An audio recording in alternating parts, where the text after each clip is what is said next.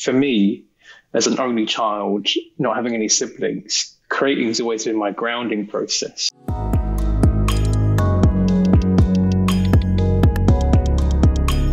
Hey everybody, welcome back to the Jesse Nyberg Podcast. Today we have Vincent back on, a longtime friend of the channel, as well as a super talented designer. How are you doing, man? Yeah, good, thank you. It's good to be back on. I think it's almost a year to the day, isn't it? Yeah, it seems like for a few of the people that I've done like repeats, it's worked out about like 8 months to a year, since it's a good amount of time to like recap, but just enough to not be like, it was so long ago, I don't even remember what was going on, you know? Yeah. But it's a nice little kind of chapter, like milestone kind of thing as well. Right. So what have you kind of been up to this week? There's been a lot of, I've just been booked up on typical agency work really, which is nice. I think last time we talked about how what my kind of chunks of work is, and like, you know, figuring out what the best practices of getting clients and stuff. But I basically figured out that I have just a lot of nice, straightforward kind of client work, and then I have like quite more sort of artwork based things, you know, people that come to me for me kind of thing. Right. And that's creeping up more and more now. I think it used to be that I only had agency work and stuff, but now it's people have a way more direct clients, which is very nice, and it clearly shows whatever I'm doing is working to some degree. Yeah, you know, trying to put it out there, isn't it? So yeah, thank you. Right. What's the agency work? Are you talking about like working for an agency, or you use an agency to get clients? Yeah. Working for an agency. So a lot of them like are really lovely. I feel like I'm lucky enough to be quite selective with what agencies I work with. So how does that work? Yeah, so a lot of it's just, initially it would just be they'll find you, but then once you hit it off, you know, it's kind of like a nice working relationship once you're familiar. But a lot of them, it's like people that I've either worked with when I was employed, or right, just online social media, or like it'll be like a LinkedIn thing, or they'll find you most likely, or recruiters, they're always pretty handy. So yeah, that stuff's nice, man. Like I do work sometimes for a few agencies that I worked at in the past, as well as just these different like more Hollywood shit, like stuff for films and stuff. And it's not like my favorite, but the budget's always there. They always pay me, and like it just propels me for more freedom to do like the other shit. And it's not that bad, you know. It's still like it's still design. Like I'd rather do that than other shit, you know. Yeah. It's like it furthers you still, because it's like it's an experience. You'll learn something. You know, nothing's really a waste. Project wise, like you'll learn something, even if it's not necessarily skill wise challenging. It will be like, you know, practically you'll be like, okay, I'm going to invoice now rather than after I send things, and that type of thing. You just learn, don't you? I think it's kind of part of it, isn't it? You don't necessarily have to have exciting, cool stuff all the time, because it realistically doesn't come around all the time, does it? Right. So, yeah, it's kind of nice to have that, isn't it? You learn or you do cool things. It's kind of it's kind of it. Which is kind of nice. There's kind of something to like I'm not saying I like doing things that I don't like. However, there's something valuable in doing things that you aren't comfortable with, or maybe are out of your like wheelhouse and style, or maybe you think are boring, or not something that you even want to put in your portfolio. However, like you don't make you don't make yourself do those things on your own. So when someone else makes you do them, it like switches your mind up a little bit, you know, and it gets you back in that like, well, I have to figure this shit out. You know, it's different from creating art for yourself, where like you make all the rules and that's it. Kinda. Yeah. I think you can easily also get trapped in that. I think it's like, you kind of need both if you want to work on what your style is, but also then have the realistic limitations of a client, and which I think is where the best work comes out. Because like you said, when it's all your own doing, you can never really quite hit it off, you know. Like you can probably do something really cool and amazing, but I feel like you learn from doing client work, and then you channel it into doing your own work, and then your own work gets more client work, and it's like this last little cycle then. Right. It's crazy because I was like sometimes I'll work with clients and, when you submit, like, let's say it's a logo or whatever, when you submit that to them, you're not thinking, this needs to be changed. Like you're feeling good. Like you've been sitting with it for a while and then maybe you have a revision, right? And maybe you think, oh, like fuck the clients or whatever, like this is perfect. But then you come back and it's better than you had before. And in my head, I'm kind of like, damn, like maybe they were right a little bit, like when that person pushes you that extra like 10%, it always turns out better.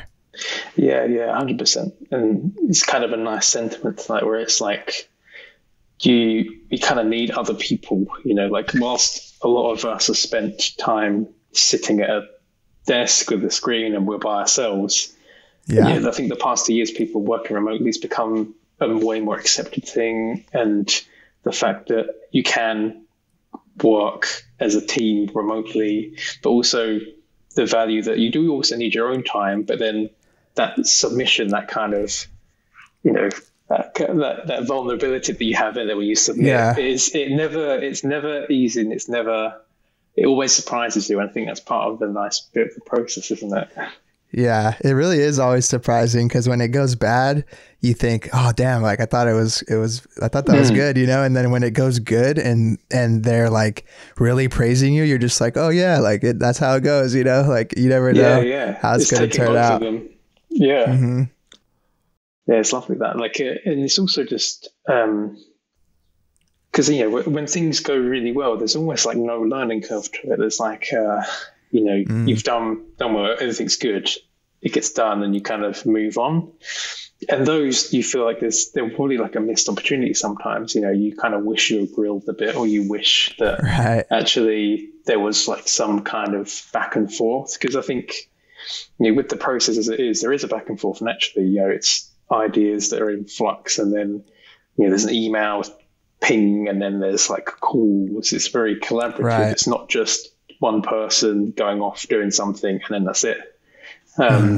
Which is where I think that's where the subtle differences are between kind of what art and designing is that there's different kind of, they're almost two sides of the same coin sometimes, where one's very much has a message and an intent and maybe doesn't, and the other one doesn't have a message or an intent. They can both exist, and I think they're very swappable sometimes.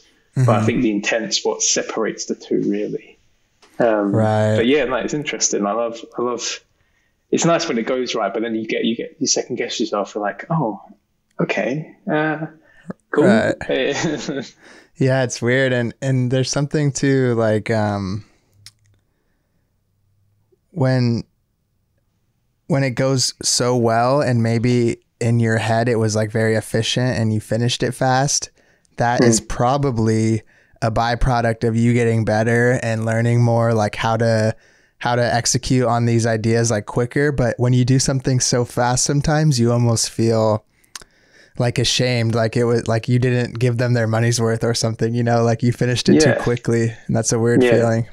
And then both can exist, and they exist at the same time. And I think you're right in the sense that you're always learning or challenge something that you didn't have before. Right.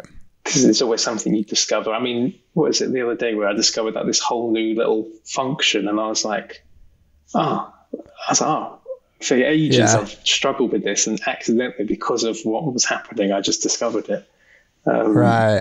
And that now is logged, and then next time I do something, I'm better. It's all about this kind of like progress thing, like this is why like it's important that when you do have something difficult, or like there's a difficult client, or like there's maybe a period where you have like burnout, those periods are you're still learning and doing stuff, because you're either recuperating, someone's kind of narrowing and also refining your ideas, but then that's part of the whole process, because otherwise if you did everything good first time, you'd still be the same designer you were 5 years ago. You wouldn't progress. You wouldn't have the experience, would you? You wouldn't have the fidelity of knowing, oh, that's going to happen this time, or you won't be as informed. All these, they all stack up on each other, don't they?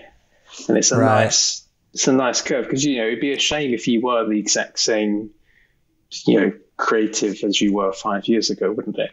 You'd feel, and it can feel that sometimes, especially when you kind of maybe see, you maybe take it a step back, or you burn out and you kind of go, oh, I've not done anything new. But then you then forget the years and multiple projects that you've done, that it's easy to forget when you're in those modes. But sometimes it's nice to go, oh, shit, actually, yeah, I wouldn't have tackled that the same now because I tackled it before. And it's like a video game, isn't it? You kind of die, respawn, and you go, right, I'm going down, like Dark Souls again. Yeah. That's true. That's like the simplest way to put it, pretty much. When you learn like a new thing too, I feel like I learn the most stuff with the client work, because when you're doing your own stuff, you're always just doing it your way, and you don't try the other thing because you're just like, this is how I do it, you know? Like, yeah. There's like an egotistical side to it, where it's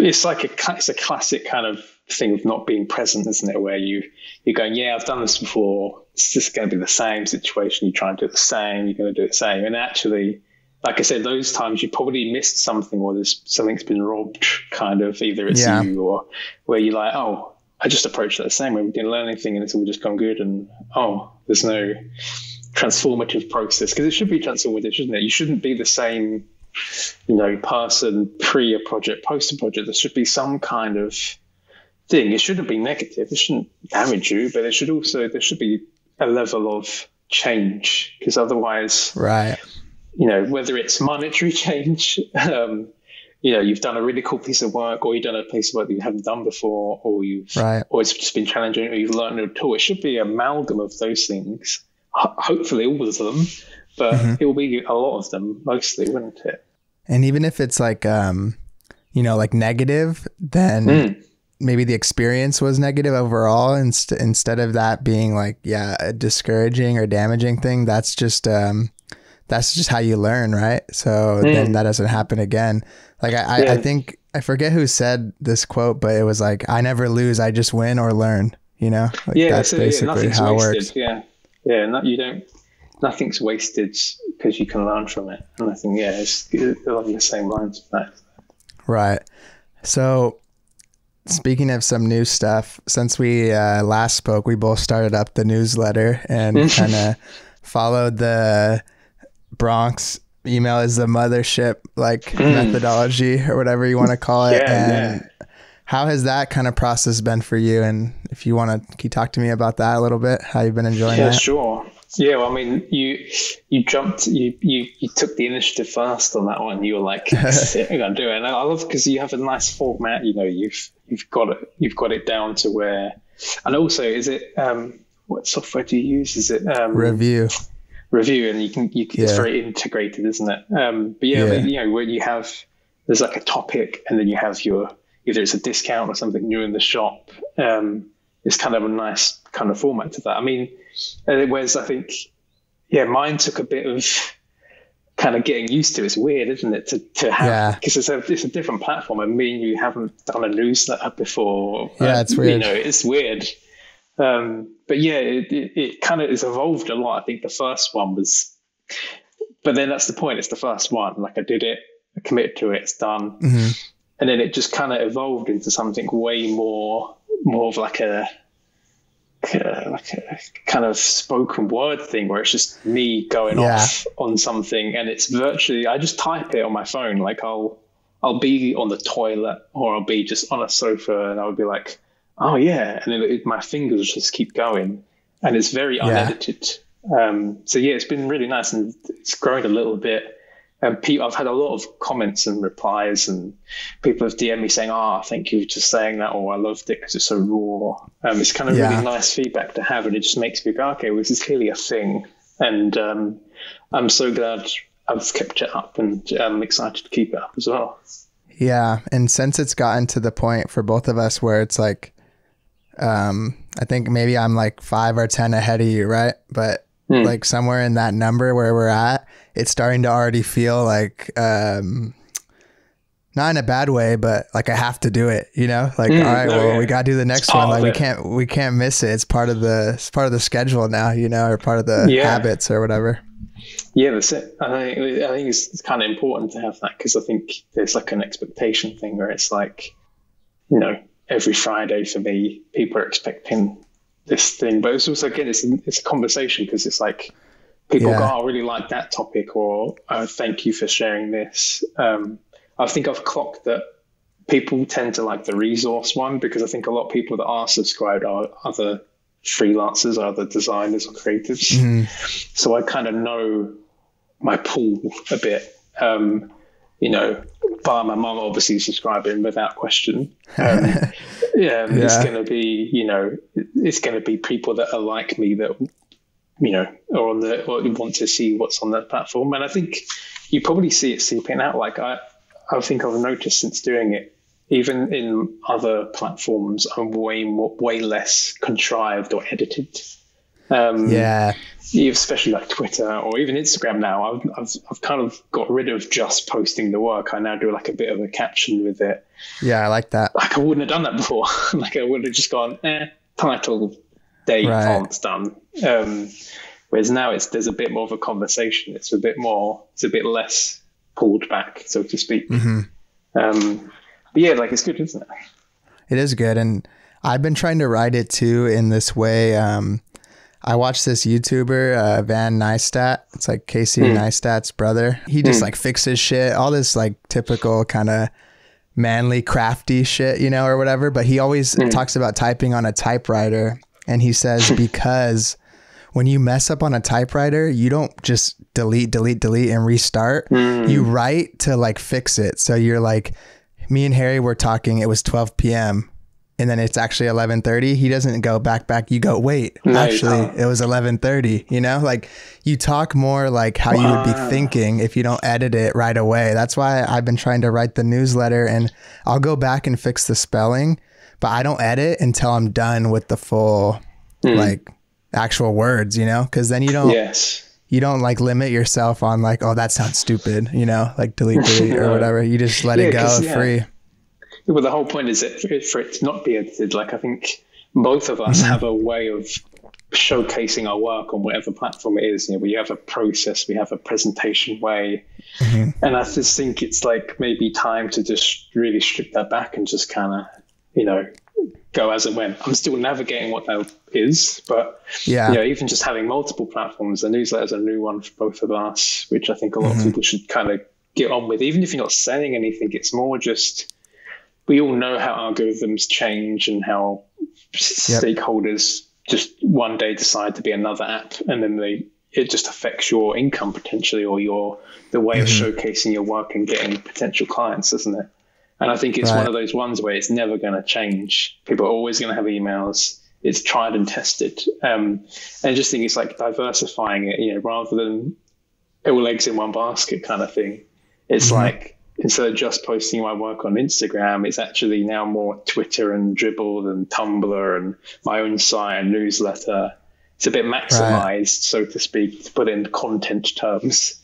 You know, it kind of just enables you to reach more people as well overall, isn't it? Because I think a lot of people will be massive on Twitter, but then they've only just started somewhere else, or be massive on there and not on Twitter. So it's about kind of spreading.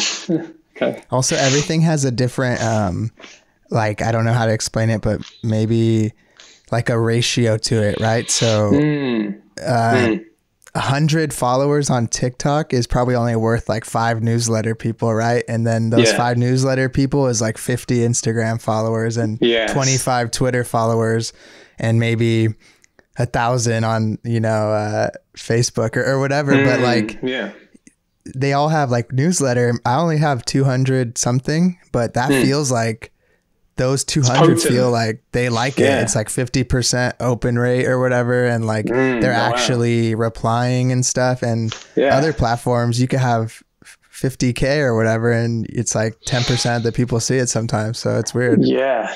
And it's not even up to me or you. And it's not also down to what we're doing or creating. It's more just they favor certain things now but yeah, you're right. It's more potent. It's rather than a follower, it's more of an audience member or even someone that's more aligned to you, isn't it?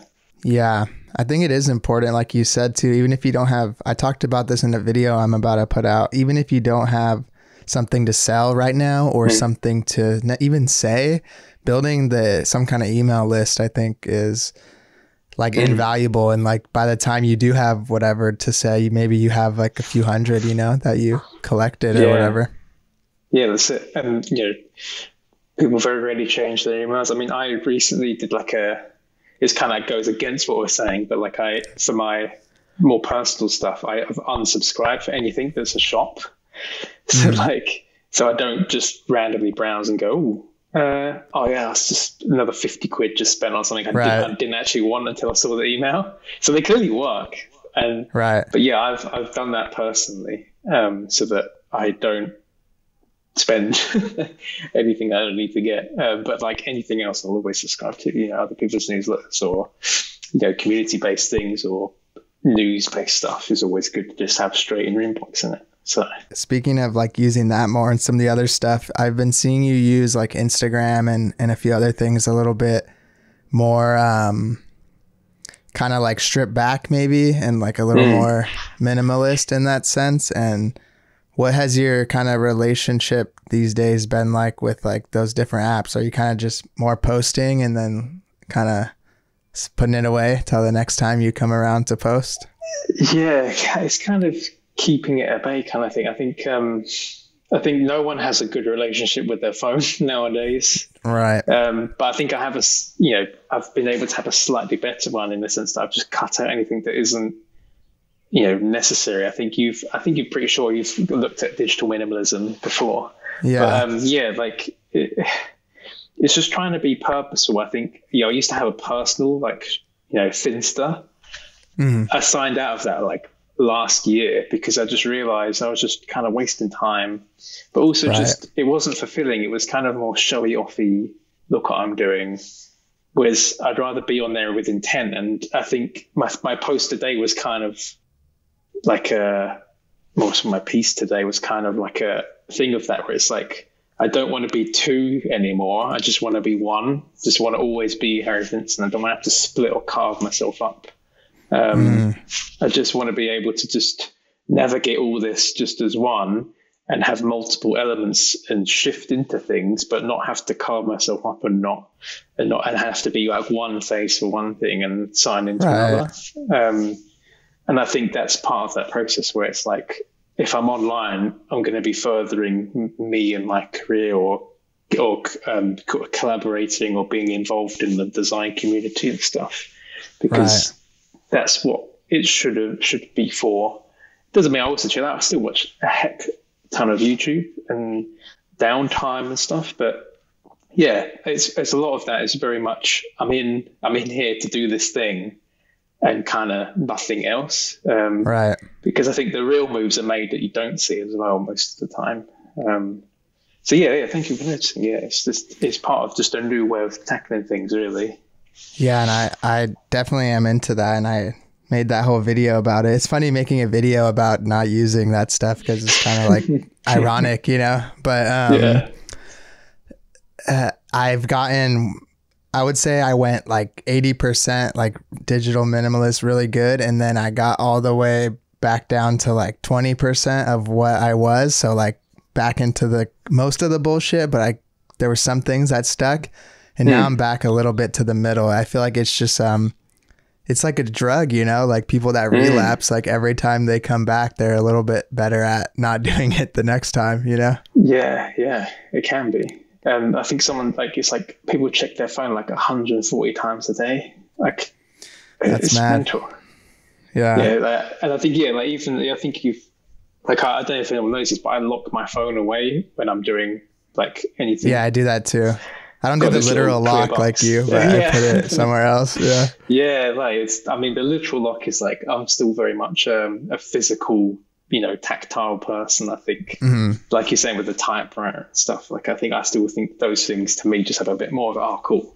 Even though a lot of my stuff is very much now 100% lives digitally. but I think it's using both. So like I'll lock it away, but then I also have focus mode enabled, which is amazing because it just blocks anything, any numbers, any calls, and it's just a really helpful thing to have. But it's like it's sustaining that kind of zone of kind of flow state that people call it, because I think there's a lot of interruptions, there's a lot of distractions, and it's not about working harder or smarter or better. It's just about filtering out the distractions. And like you were saying earlier, like part of that is me just being, if I'm going to be online on those platforms, being there intentfully. And I think Twitter's the one where it's like it's fun and also intentional as well. Like I've discovered so many people on there. Yeah. Currently, it's a really good platform to have, and it's such a balance because of how the format is. Everything, a post, an image, and a comment all has the same weighting. It's very interesting. Yeah, it's good. Isn't it? And retweeting alone basically means you can share stuff, which I think is the downfall for the other platforms. The reshareability is not as the same because it's on another section. There's more friction too to get someone to do it. It's like 3 buttons, It's not like share, add to story.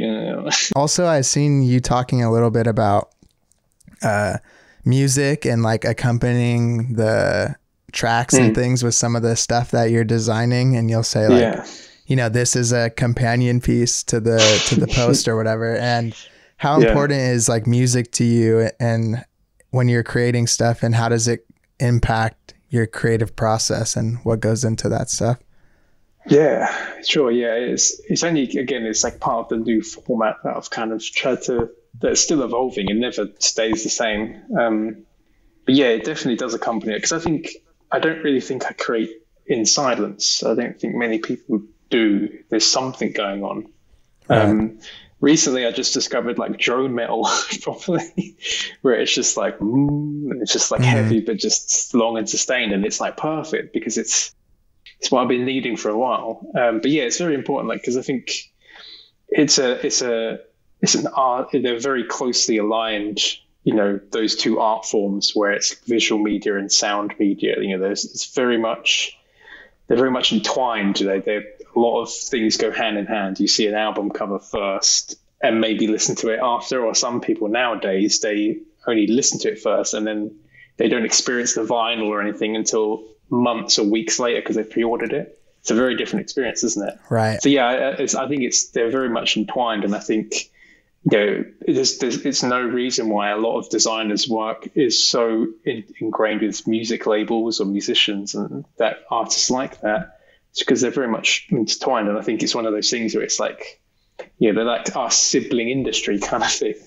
But yeah, I think the only times where I intentionally don't have anything on is like the very first thing in the morning, because I just want to be able to just do a new piece and then I'll get settled in. But yeah, and also I think you have moods, and I think everyone's music taste is multifaceted. You might be one genre you lean to more, but there are definitely times where I'm like, I fancy some craft work actually, or I'm in a Talking Heads mode, or now I'm actually in like a Deftones mode. And I think it's very important to have those aspects, because they are still all your identity. I'm not just someone that listens to Deftones. I listen to all sorts of things. I think it's kind of nice. I think it's very symbiotic, that kind of sound medium and visual medium. They go together quite well. I think Kanye is one of the people to properly blend the two, I think, where he's conquered that. He's like started fashion now, and now his sound stages and set designs and concerts, they're all much an amalgam of all of that, aren't they? So it's very interesting. Yeah, thank you.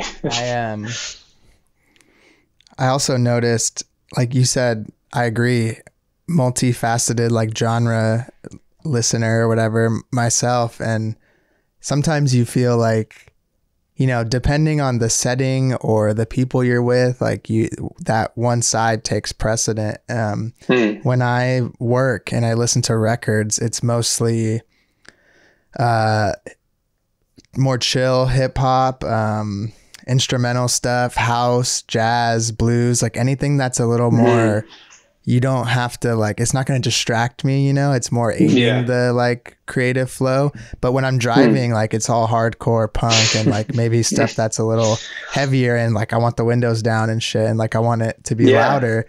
I can't listen to, you know, Knocked Loose or whatever like when I'm working, because that shit's like, it's just too heavy, you know, and I'm trying to concentrate.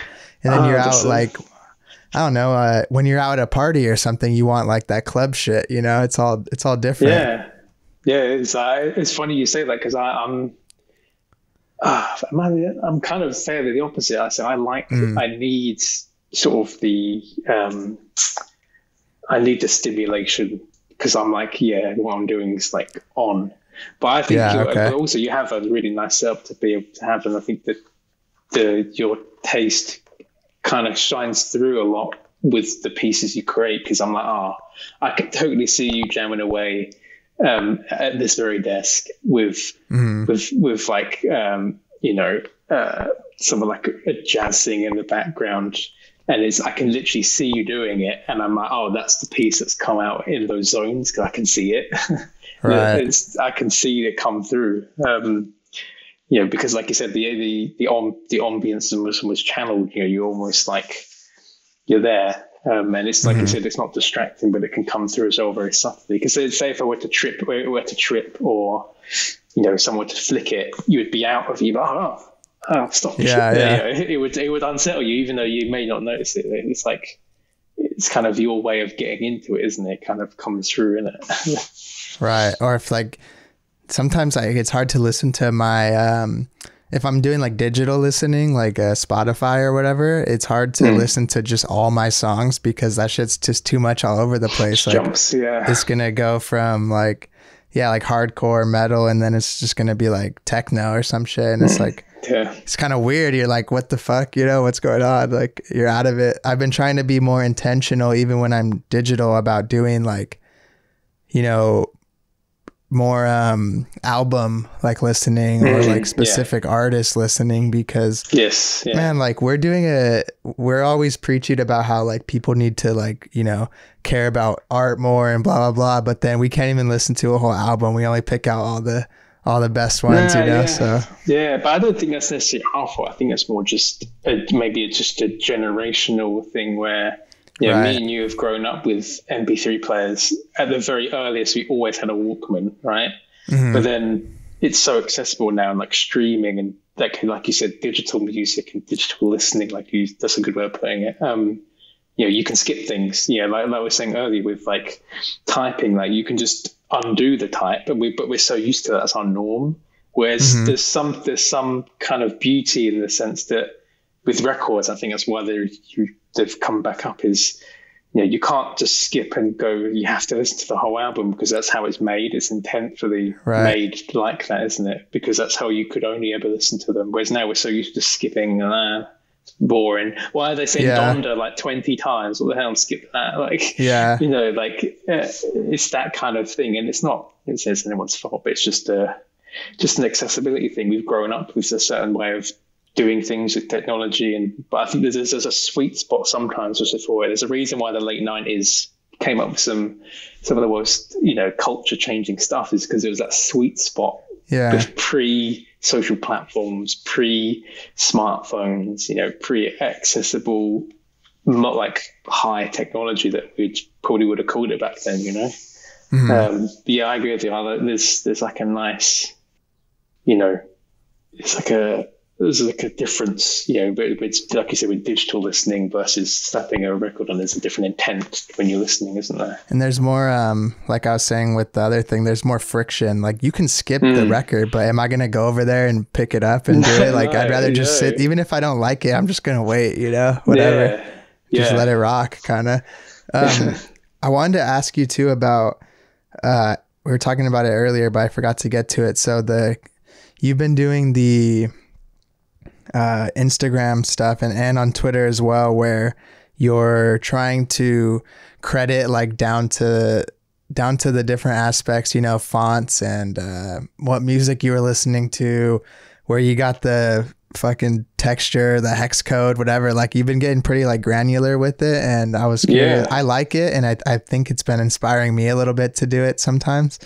and maybe more selfishly because I'm just sick of people asking me what font it is or whatever. But what made you think of that idea to do it that way? Yeah. Initially, it can feel very. It can maybe come from a selfish place like that, because you're like, oh, yeah, mate, I've just said it in the caption. Like, oh. But no, yeah, actually, funny enough, I think Caroline was the first person that I saw even just listed the typeface she was using. And I was like, oh, why am I doing that? So then that was the first one. But then I think recently, that with my whole kind of shtick of, trying to refocus and trying to, make people realize that, like, it's kind of up to us. There's a level of power in the sense that if we start creating, and hopefully, like you said, it's lovely to hear that you probably go, actually, I might start doing that, because that's kind of the purpose. It's kind of normalizing editing. I feel like our industry doesn't do it. Like photography, you've got it like down to a T. Like when you see a photography shoot, that list is stacked, isn't it? It's like who turned on the fucking air conditioning in the studio or something. But it could be like they could have that, like, oh, at 12:30 p.m. this person nipped in, had a cigarette, and they kind of caught. Yeah, for real, they're good with it. Like they could do that, and I think it's just normalizing. I don't think it necessarily has to be pedantic, but because we're here, we need to be over here. So you have to be a bit more extreme and pedantic to try to pull everyone back up. Because I think internally, we're very creatives, especially. We have an internal invalidation that every creative has a level of imposter syndrome. There's also a level of insecurity as well. Most people, they really flip between being really egotistical and then really insecure. But I think most people, they were at this kind of middle spectrum and to the end where, we kind of need that internal validation. I think part of that is there's a lot of fear in it. Like people go, oh, should I post my work and get stolen, or should I? There's like I feel like there's like a sort of stumbling block sometimes into becoming a creative, because it's like, well, where do I get this from? Where do I do this from? So it's kind of twofold in the sense that it's like you said, it's kind of finally selfishly just telling people where you got stuff from. But for me, the kind of tertiary effect, hopefully, is that people start realizing that, shit, someone designed that typeface that I probably pirated and I shouldn't. Or that image that I've just took off Pixels or Pixabay or something, like, or Unsplash, like, so a photographer's taken that. And I think there's this internal kind of, like I said, even we do it, it's like, we kind of will rip fonts or rip textures or rip images and we'll never think that it's someone else's work, but it is, but then expect the same thing done to us. And I just think it's a way of challenging that and going, well, you can't, if you want to expect it, do it to other people first and then see what happens.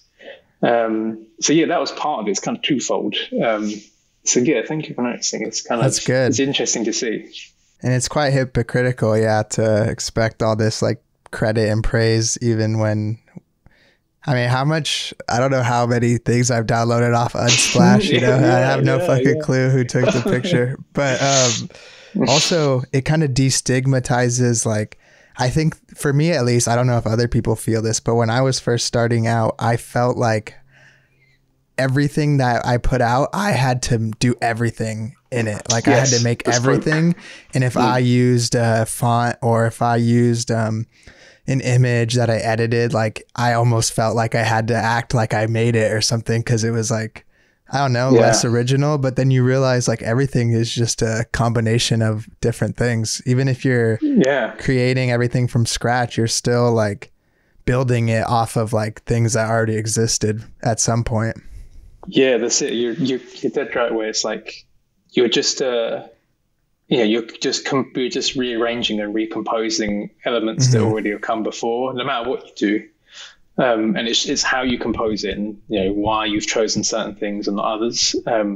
That's where the uniqueness comes from. I haven't invented the color, FF3C00. That existed before me and it was after me. More people may use it because of me. I don't know, but it's how I've used it in conjunction with other stuff. It's how you've composed it, isn't it?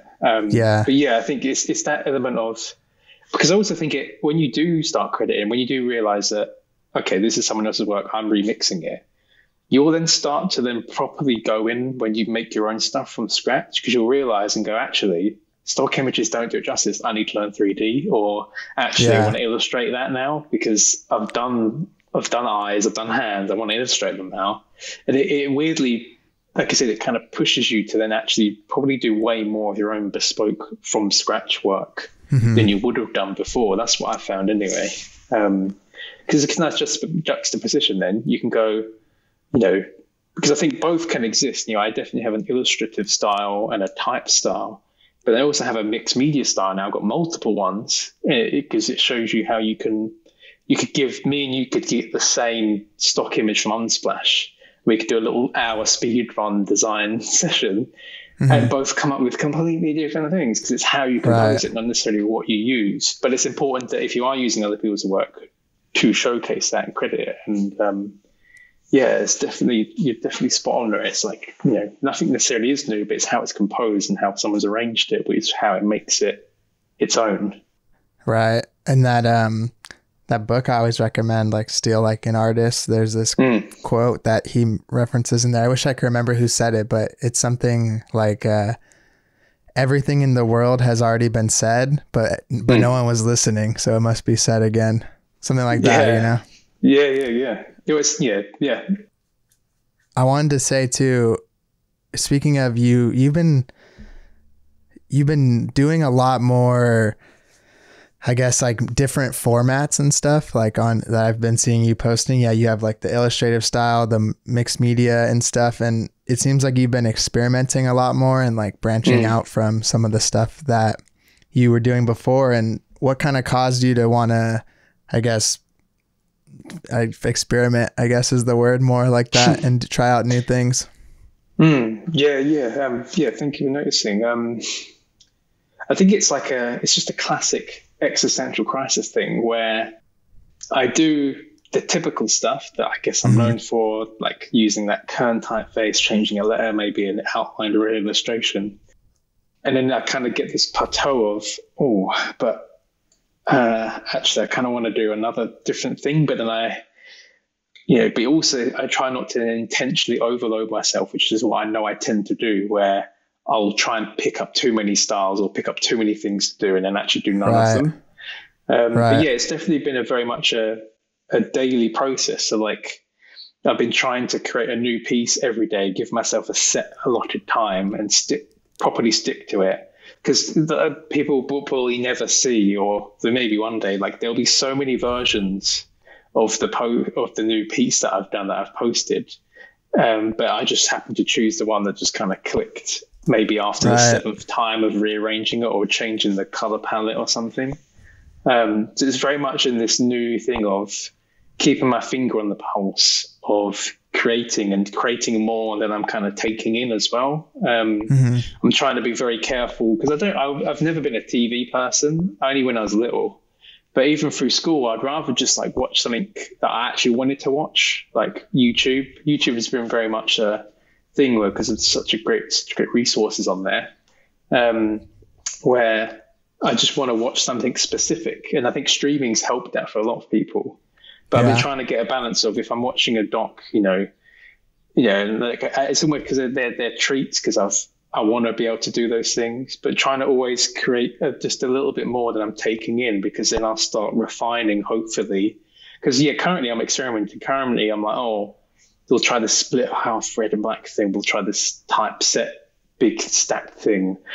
Yeah. And each one I do, I kind of go, but next time I'll do that, I'm actually going to change that mock up or the way I've done that texture. So it's like each one's a little bit of a refinement. And I think if I could put it in like a visual way, I'm kind of mining it down and sort of chiseling. Each one's like a chiseling of another area. So hopefully I'll unearth what actually is Joe. And you can only really find your style or find your way of doing things just by doing more of them. So yeah, it's been a nice little thing I've set myself up to do, because also for me, as an only child, not having any siblings, creating's always been my grounding process. So, you know, I would have Legos. I'd create insane things like transformers out of Lego that could transform. It's always been a great. Oh, it was. I did Optimus Prime. I was like, right, I'm done. Like, but yeah, like it's always, you know, having gone through a lot of. I've been lucky enough to go through a lot of therapy last year, realizing that it's a grounding process for me creating, because, you know, it's something that I can always retreat to. But now, luckily, I get to be able to do it full time and get paid for it. And that's why it's so intrinsically tied to me. I couldn't think of not creating things and not, right. You know, you even fully see, because you're all my close friends, like I'm always tinkering at something else, like making some mad shoe or tweak or cutting up a jumper or, you know, right. Because for me, that's always been the thing. But now my commitment is finishing it, though. So previously I'd leave things unfinished. And then now it's about setting myself up to finish it, whether it's good or bad, spelling mistakes or not, just release it. So that's where you get the feedback. People, I really dug this. Like someone commented there, which is lovely. They said, oh my God, I spent 10 minutes looking at this because I was just in amazement. I was like, wow, what such a lovely comment to have. Yeah, it's good.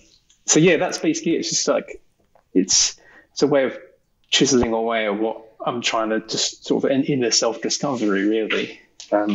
Yeah. Yeah. I feel too sometimes with trying a lot of stuff that sometimes I get into this feeling where I'm bored. I want to do something different. I'm doing the same thing. And then I do something different. Like, let's say, for example, I've been doing a lot more collage and like analog stuff that is so good less. As well.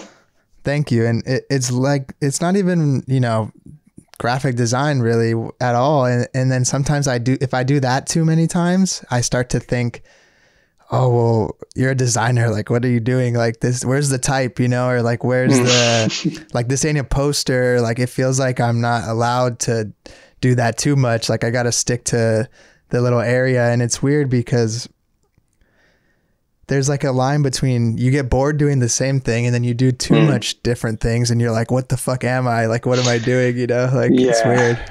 Yeah. Well, like, you know, there's like a cop inside your head where it's like, this isn't allowed. This isn't red. You can't do that. Yeah. Like this, like you said, this isn't got. I actually had the same dilemma the other day where I was like, wait, this artwork doesn't have any text on it, man. Like what? Like, yeah. But then it's like, no, I'm okay to do that because I'll just do another type slide, which is why I love doing the photo dump kind of thing now. Right. But I think it's great. Like I've loved your, what have you called them? Like skater cocktails or something? Yeah. Is that what you told them? Yeah. I was calling it, some dude gave me the name. Actually, it's going to be called like Skating Not Stirred. That's going to what we're going to call the series. And how did you come up with that? Like, did you see something one day, or is it something that because I've noticed you'd be doing way more sort of analog based things, like even the post-it, like collage today would sit. Oh yeah, that was fun. So like, but it is fun. Creating's fun, isn't it? Like when you get able to do it, it's good. So I'm interested to see, like, is it because you've consistently tried to push doing analog things and kind of, like you said earlier, building stuff from the ground up, or did it just come out of boredom, did you say? I'll say, so it's kind of like, I think a lot of things into one. So one, I've been doing it's like a butterfly effect, right? So one, I've been doing more collage first with my own found imagery, stuff I just already had. Then that made me want to go out and get more shit. So I went shopping for some vintage like magazines at the thrift stores and stuff. Then I found like this guy that was running this old like skate shop while I was there. And he's like, I have all these old like Thrasher magazines. Like, do you want them for like $1 each or whatever? Yeah, nice. So I just bought like all of them. There was like 20 or whatever.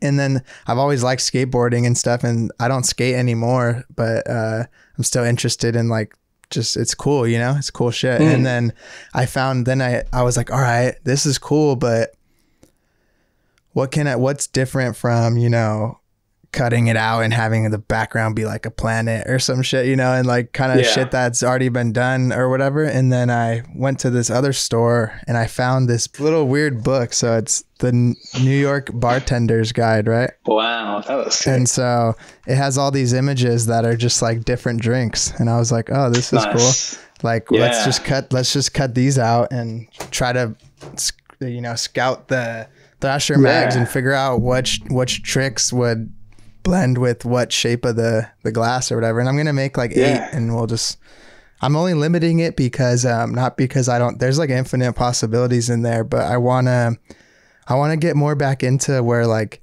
it's like a project, it's not just like, how many things can I have all this shit on Instagram, but none of it can all go together into one thing. It's just kind of all like over the place. Yeah. Right. And who knows what I'll do with it, but. No, you're right. Like it's kind of nice to have that because then, once you're done, you can then evaluate it. And then if there is a part 2, or hopefully there is, you'll go, those 8 that I did, shit, the next 8, I'm going to do this thing. And I think that kind of iterative process, isn't it? Where it's like, you've tried, you did the hardest thing by posting, because I bet you're shitting yourself posting that first one thinking, it's going to happen. It's not a poster. But I think that's like a growing pain though, isn't it? It's nice. It is nice after you do it. It's not nice doing it. But yeah, it's like a nice growing pain because you put it out there and people go, oh shit, kind of did this, man. Like, what are you going to call it? And then that's what happened, wasn't it? I know when it's cool, you're just like, oh, it worked. Like, fuck it. Either way, I'm going to finish it. But the fact that it's like validated too, it's like, all right, thank you. It's like appreciate it. And even if it isn't validated today, you have no idea that someone could come across it in your body of work later on and go, shit, that collection you did, some like a vibe that I fuck with. And it's very, I think it's very important. Like you said, like you don't know how.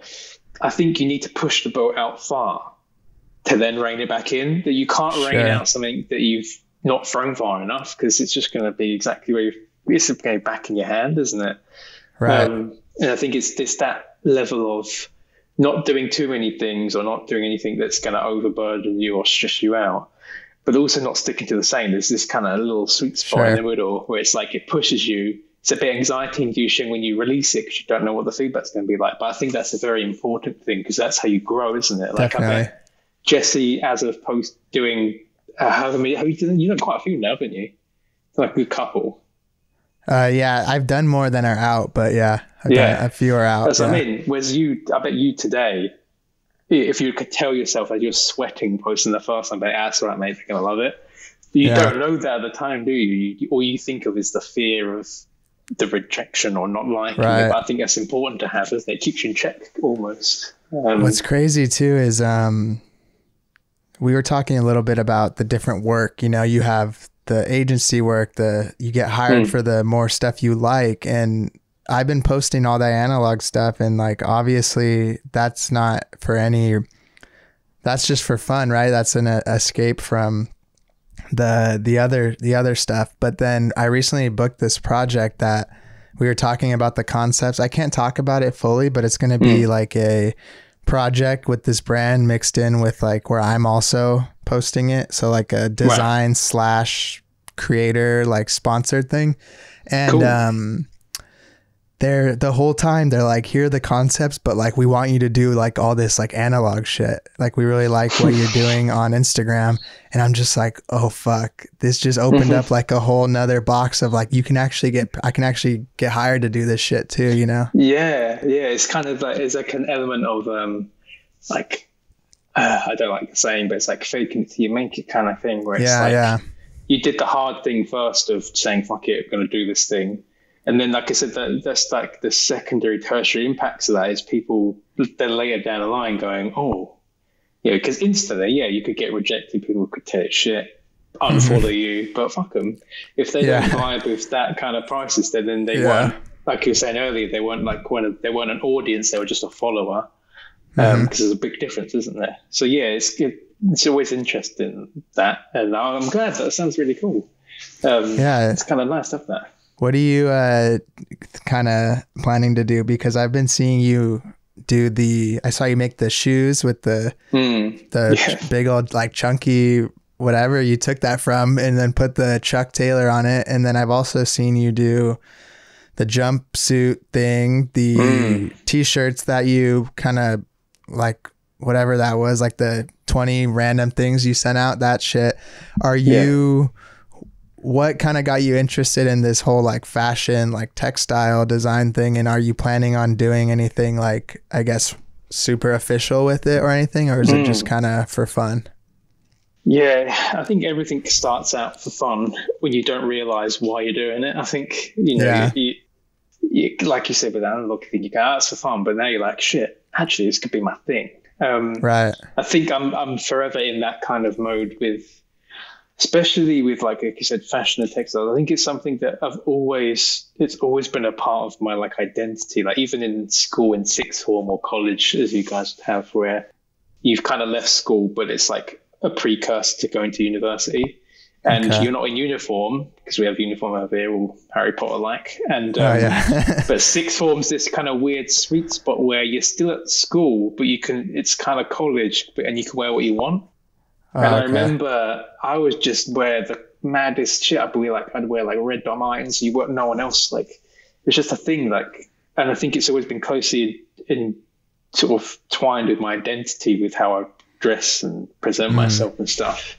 That I also feel like I have a take on things that, you know, maybe, you know, just I don't know. My big thing is, and I think there's an element of recycling with what you're doing with, you know, it's like a fancy way of reworking something that already exists, you know, like the books that you find, they already exist. They've been technically discarded. No one gives a fuck about them, but you've given them a whole new lease of life. Even if it's digitally, you've furthered the lifespan of that object. And it was the kind of same thing, even with those shoes. Like I always buy secondhand clothes now because I'm fortunate enough to be able to, because I can find my size and also can afford it, because sometimes it'd be quite expensive. But it's about kind of, you know, all those overalls and boiler suits, they're ex-police uniforms that I found on eBay as a bulk load. And I was like, that'd be interesting if I could print on those.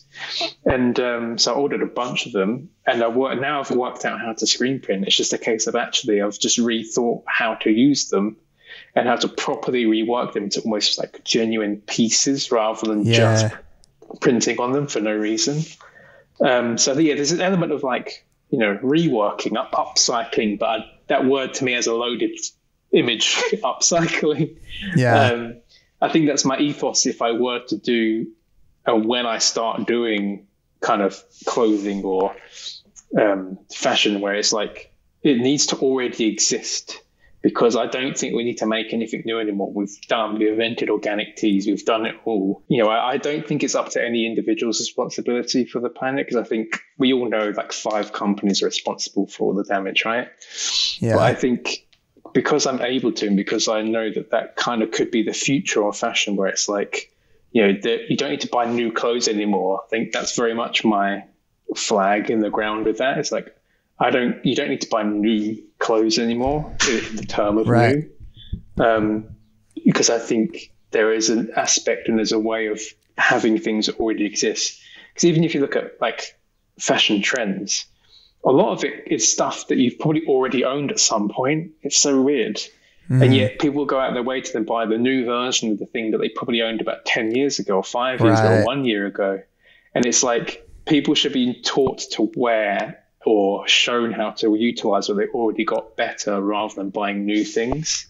You know, of course, it's a little bit hypocritical because I still have to make a new thing out of it, but it's more the ethos of just, I don't need to get a whole new insanely clean blank off of know, a company. Like they already exist, they're already in charity shops, they're already somewhere, in that instance anyway, about just all the stuff I've been tinkering with and just, you know, trying to see how I feel, because I think currently they are that, but it's something that I've always wanted to do. And the t-shirts were kind of a good feedback of like, okay, shit, it worked and it's a thing. But I think with what I'd need to have more depth to it, more kind of not just printing on a thing because it looks kind of cool. It needs to have more lifespan to it.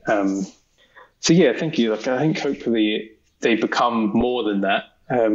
Because I think my track record of selling products isn't that good.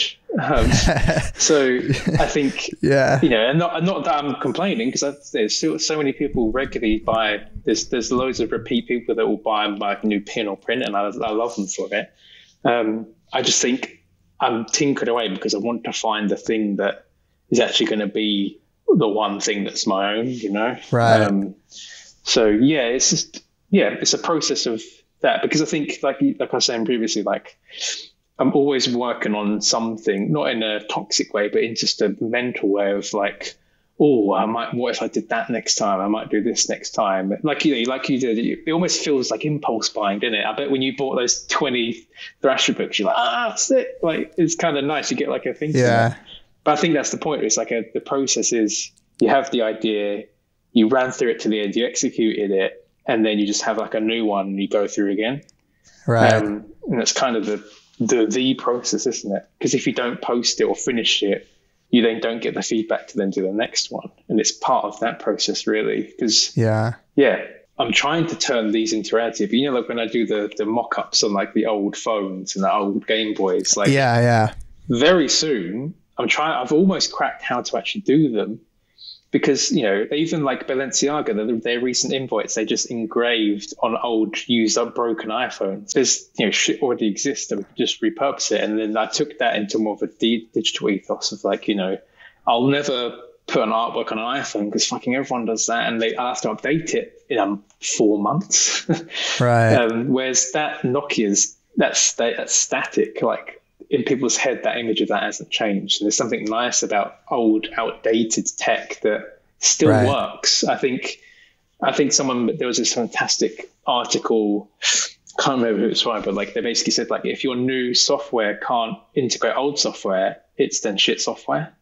Mm. You know, we're in a sort of society, or, you know, like society or world where people constantly want a new thing, and we want updates and refreshes and stuff.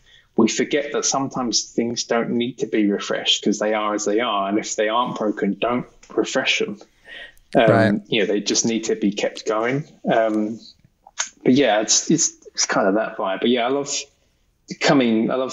I think both of us have gone through that journey, always coming back to doing more analog things, or starting from a scan or starting from a sketch and then building it back in. I think it helps dictate your process a bit more, doesn't it? Whereas I sometimes get sick of sitting on this little thing. Whilst I love it to bits, it's kind of sometimes you want to go out your comfort zone a bit. And I think it's always a good thing.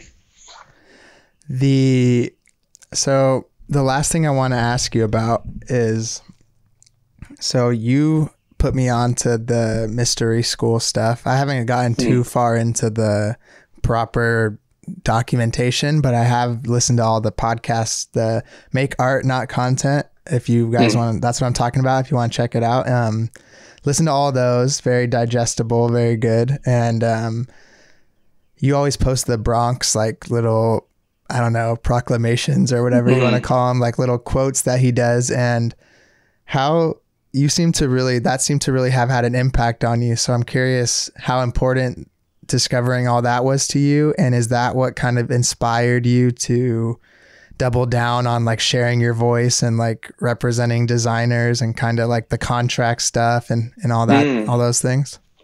Oh, 100%. Yeah. I think it's just everything that he puts out, because it speaks to me so much, but then it also shows how much of a learner we all are, and no one's got it figured out.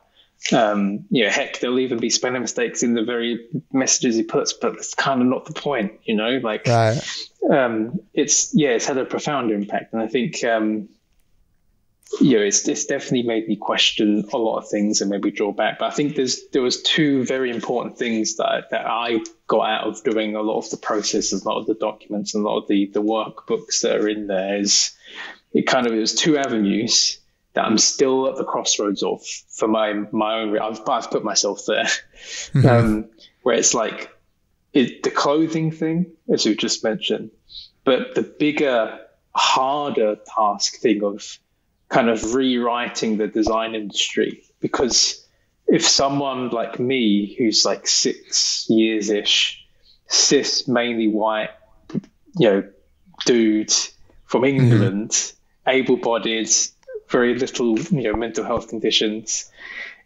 If I face some struggles, then fuck me, does then basically anyone else does, right? Yeah. because acknowledging that my privilege puts me very, very towards the top, if not the top.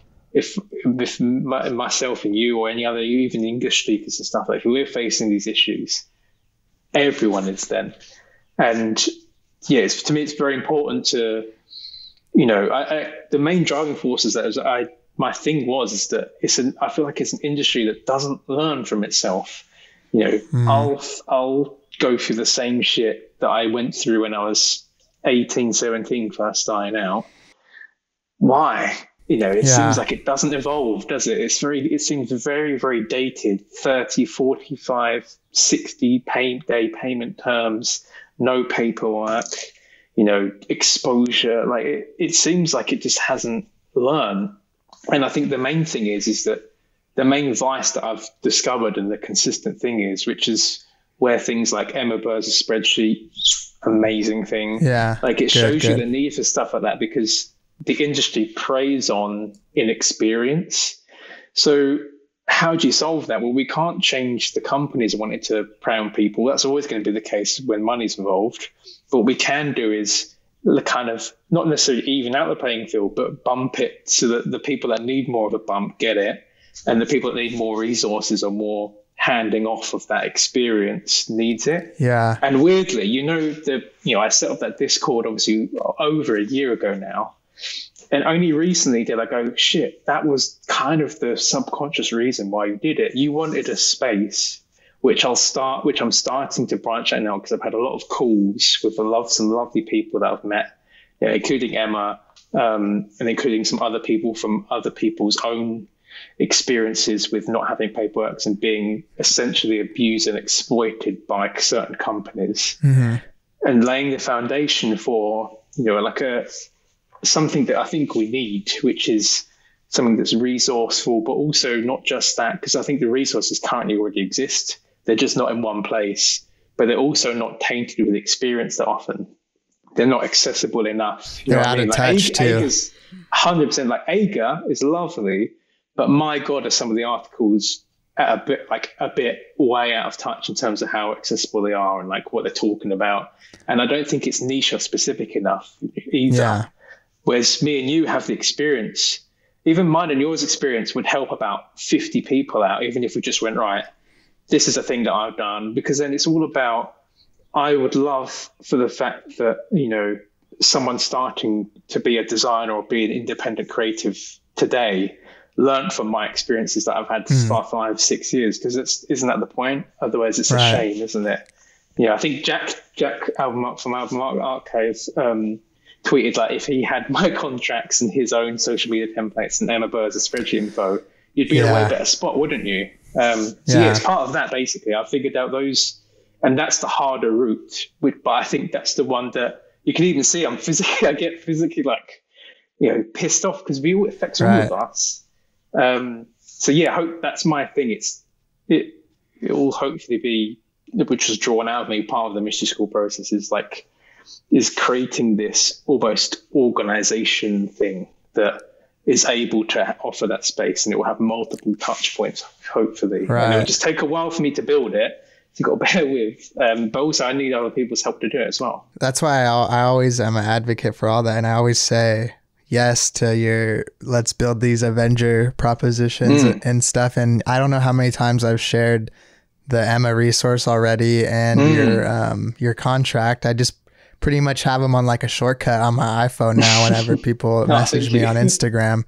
It's !HV and !Burrs, and then it'll just link to the thing, right? Cool. And I think we need some kind of, this is easier said than done. However, we need like a AIGA Adobe Max like future like Chris Do thing, but for like people that are real people, not like this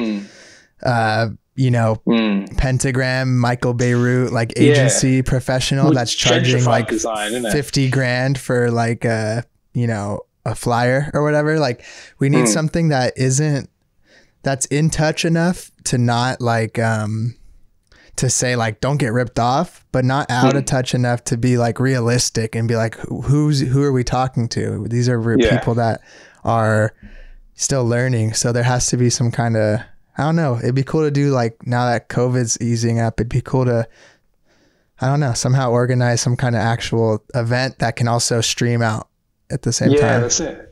I think it has to have multiple touch points and be accessible. And like, it's been on my mind for months and months. Like, it's been ever since I kind of started delving into myself through the Just Quiet stuff. Like, I kind of, it was the one bit, because like I said, there's two routes for me. It was like the clothing thing, or is it this, potentially industry changing thing, hopefully. And, they both wrestle with one another. It's like, it needs something, because I think currently it is kind of there, but it's very scattered. And I just think there'll be a nice handful of people that have, one, the influence, but also the expertise, and also the ability to be able to do it. And that's kind of been a bit of my call out recently. It's like, okay, I'm down. Some other people I know are down. I won't say that publicly, because I think they'll get a bit scared, but there's a lot of people that are down to do it. And I think once you realize there is a bigger picture, because I mean, when Emma dropped that spreadsheet, I think it's got like, I can't remember what she said, but she said like, there's at least like a couple, like 1,000 or at least more than that, like actual info in there. Yeah. But and I had like 20K.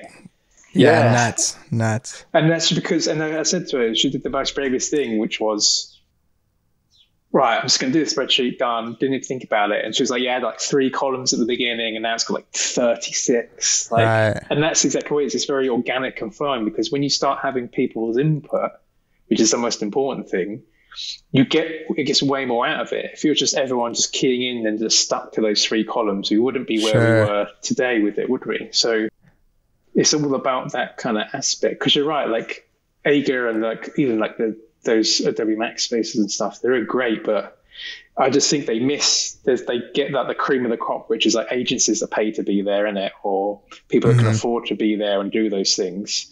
But I think there's way more people, starting out, or even they're fully fledged and still learning, because that's still, you can be 38 and just start designing. It doesn't, the experience doesn't have an age wrapped to it.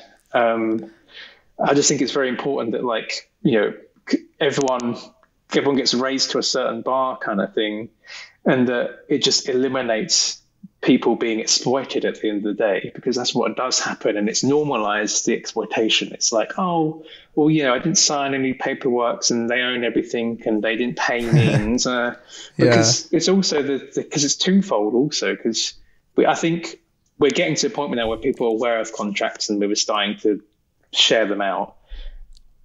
The more crucial stage is enforcing them, because I've had it multiple times where people have signed shit, and I still suffer, even though they've signed stuff, but enforcing it is proving the harder thing, because it costs a lot of money to enforce that type of thing.